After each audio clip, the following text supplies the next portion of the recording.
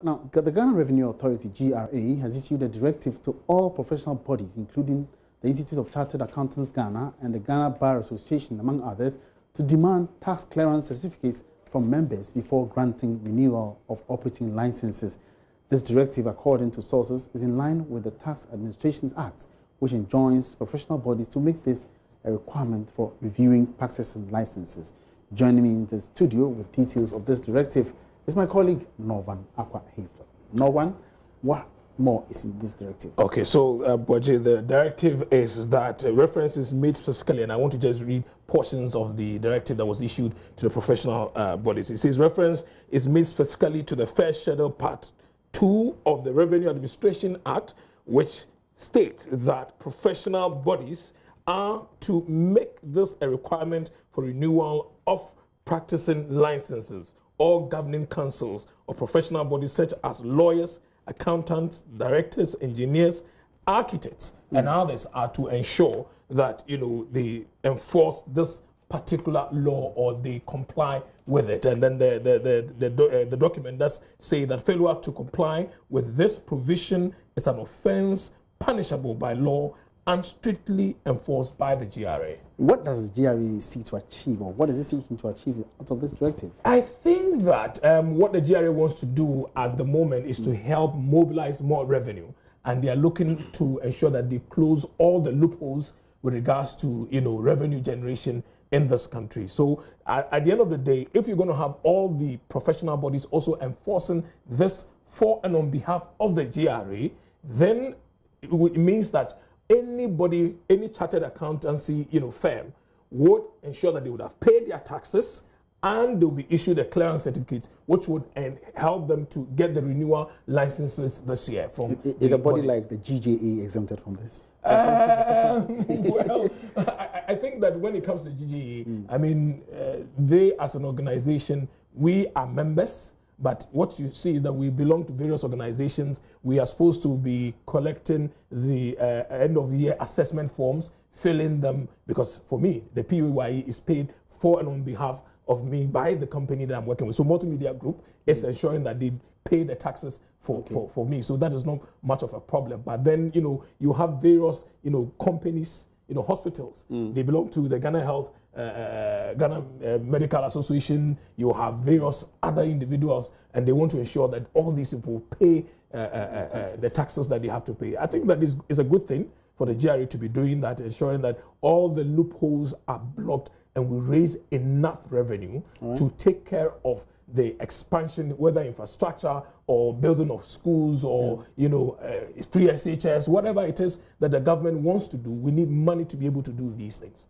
All right, so since you're here, what is the latest with the GRA and the operation of the new port system, Unipass? Interestingly, Abaji, when it comes to the new port system, we managed to get hold of a document that was written on the 2nd of March by the GRA Commissioner. The undersigned person is Colonel Kojo Damwa, who is the Acting Commissioner, Customs Division of the Ghana Revenue Authority. And if you would allow me just to read portions of it, it says that the implementation of the Integrated Customs Management System at the land frontiers dated 2nd March is hereby released for immediate implementation.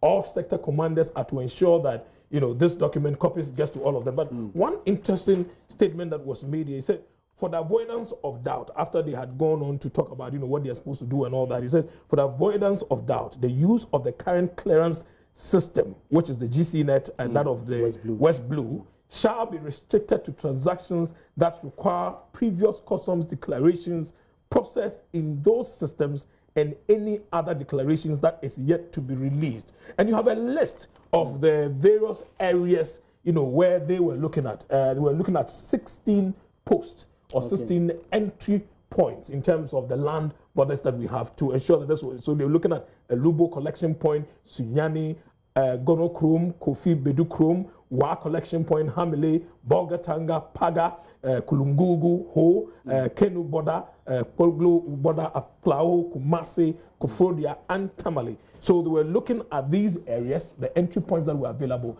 And I think that the explanation is very simple in this letter.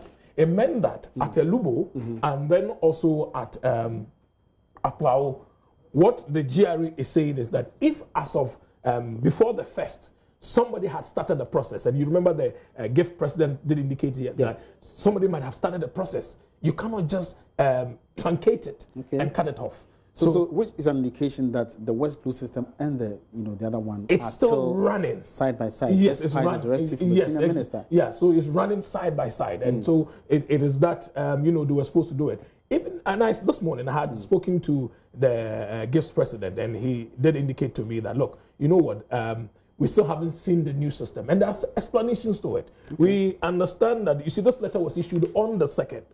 Now, the customs officials who are supposed to be the ones who man the system had been posted, and most of them went to their various stations, we understand, on Sunday, which was on the 1st. Now, they need to be able to get their credentials, which will allow them go into the system and man the new system that is available. Okay. We are told that by the GRA that, at the moment, these things are happening, and they are hoping that from tomorrow, from Monday, probably, all things being equal, Monday, the new system, people will then be directed to use the new system at these border entry points. 16 of them.